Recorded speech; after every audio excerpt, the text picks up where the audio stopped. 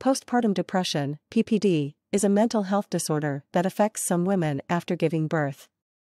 PPD is not the same as the baby blues, which are common feelings of anxiety, mood swings, and sadness that many women experience in the first few weeks after giving birth. PPD is a more severe and persistent condition that can last for months or even years if left untreated. PPD can develop within the first few weeks after giving birth, but it can also begin months later. The symptoms of PPD can range from mild to severe and can interfere with a woman's ability to care for herself and her baby.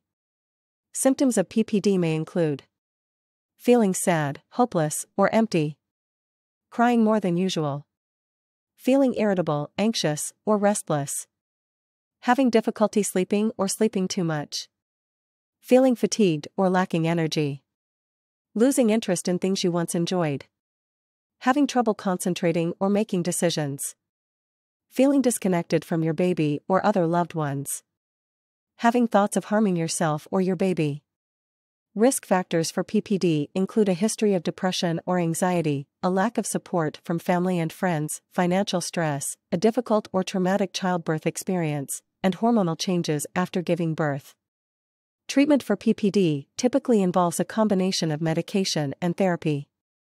Antidepressant medications can help alleviate symptoms, and therapy can help women develop coping strategies and support networks.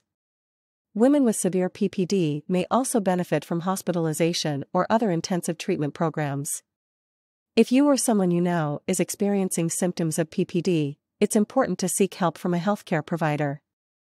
PPD is a treatable condition, and with the right treatment, women can recover and enjoy motherhood.